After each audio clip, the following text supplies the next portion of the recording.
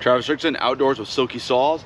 And today we're talking about how to handle a spring pull. And a spring pull is made when a tree is bent over with a load on the other end.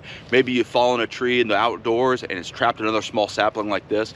And it's created a significant amount of tension on this backside with a lot of compression on the front side. If I were to simply just start cutting through this tree has got that energy stored potential that could spring up and hit me in the face, especially on a large diameter tree. And this process is the same if you do small trees or large trees. And there's two different ways to handle spring pulls.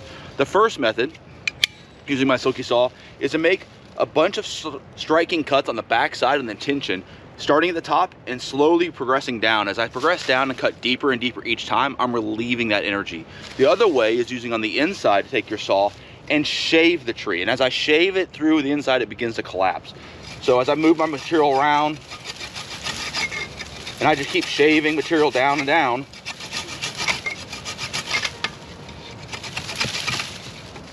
and I can process back and forth. My material gets smaller and smaller and smaller.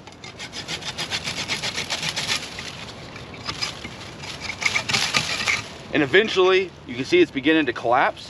As it begins to collapse, I can simply just keep on working.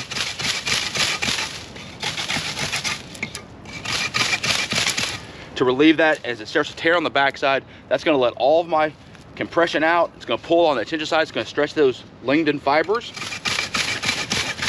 and eventually it's going to be resting on the ground. Now I can simply make a few strokes on the back and I can cut my spring pull down nice and safely and process that material.